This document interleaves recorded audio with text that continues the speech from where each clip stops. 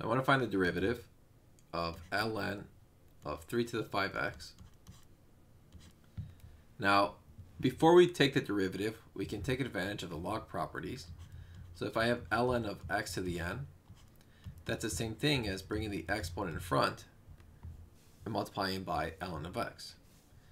So in this example, the exponent is 5x, so we're going to bring it out in front and multiply by 3, ln 3.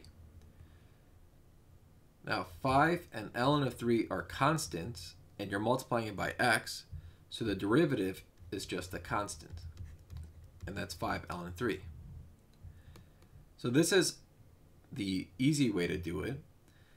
Now let's look at a different way. Okay, so we know that in general, if I take the derivative of ln of u, it's going to be 1 over u du. So in our case, u plays the role of 3 to the 5x. So when I take the derivative, that's just going to be 1 over the inside. And then we're going to multiply by the derivative of the inside. So this looks like a to the x. Right, so the derivative of a to the x is itself times natural log of a.